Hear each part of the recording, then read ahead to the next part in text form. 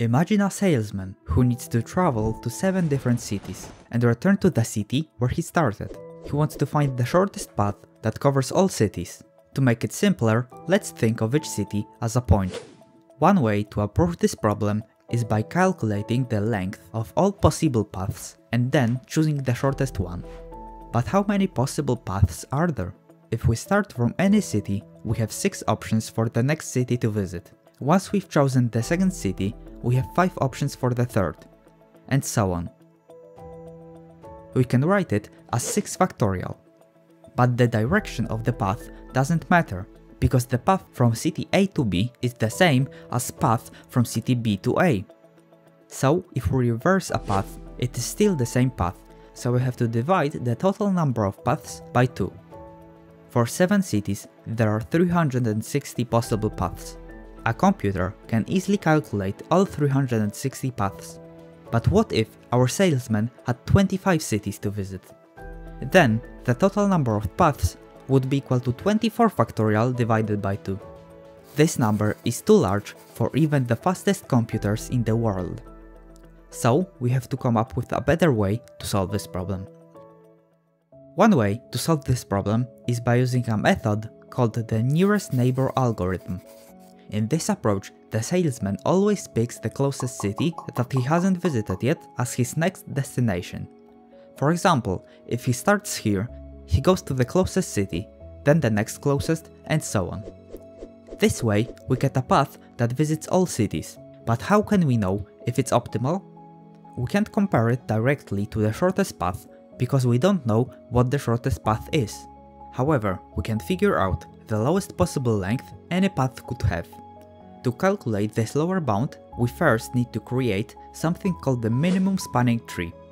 This tree connects all the nodes without making any loops and with the shortest total distance possible. Constructing this tree is quite simple. We begin by selecting a city randomly and connecting it to the nearest city. Then we choose an unconnected city that's closest to any of the connected cities and link it. We do it until all cities are connected. We are guaranteed to get the smallest possible spanning tree using this method. To show that any path the salesman can choose cannot be shorter than this minimum spanning tree, we can consider this.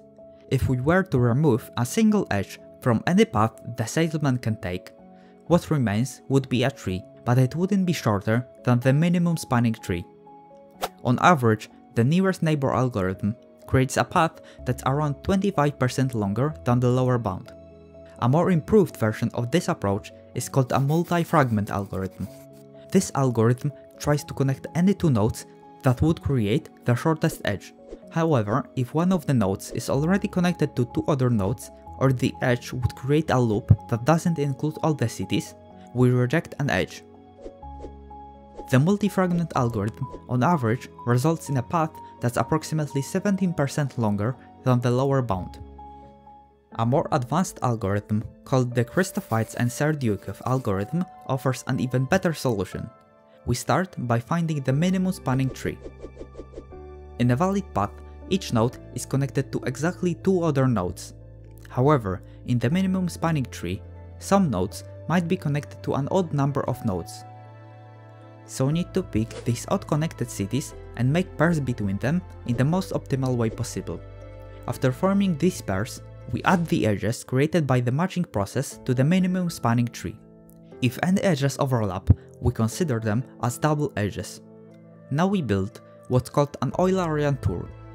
This is a path that covers every edge exactly once.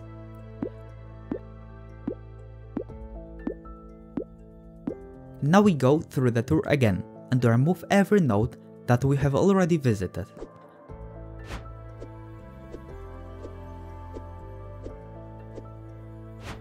That gives us a valid path for the salesman. This algorithm guarantees us to find the path that is at most 50% longer than the true shortest path. And on average, the path created by this algorithm is only 10% longer than the lower bound. However, we can take this even further to improve the path. One approach is called 2-opt. In 2-opt, we remove 2 edges from the path and replace them with 2 new edges that reconnect the path in a different way. We then check if this change has improved our path. There's also the option of 3-opt, where we take out 3 edges and replace them with 3 different edges. There are even larger k-opt optimizations. However, as the value of k increases, the number of possibilities for creating new edges grows, making these optimizations more complex. In most cases, using 2-opt and 3-opt optimizations is good enough. There are also many different clever methods of creating short paths. For example, if the salesman doesn't need to come back to where he started, we can use something called a space filling curve. First, we make a grid. We keep adding more and more lines to the grid until each node is in its own little box. Then we use a special line called the space filling curve that goes through every single box in the grid. One example of a space filling curve is called the Hilbert's curve, and it looks like this. We draw the curve on our grid. Now we just follow the curve and order the cities we encounter. The paths we get from using space filling curves are on average about 15% longer than the lower bound. All those algorithms that try to find the best paths are like smart guesses. Even with optimizations, we can't be sure they will give us the shortest path. The traveling salesman problem teaches us that if finding the exact solution is too hard, we can create smart methods that will give us solutions that work good enough.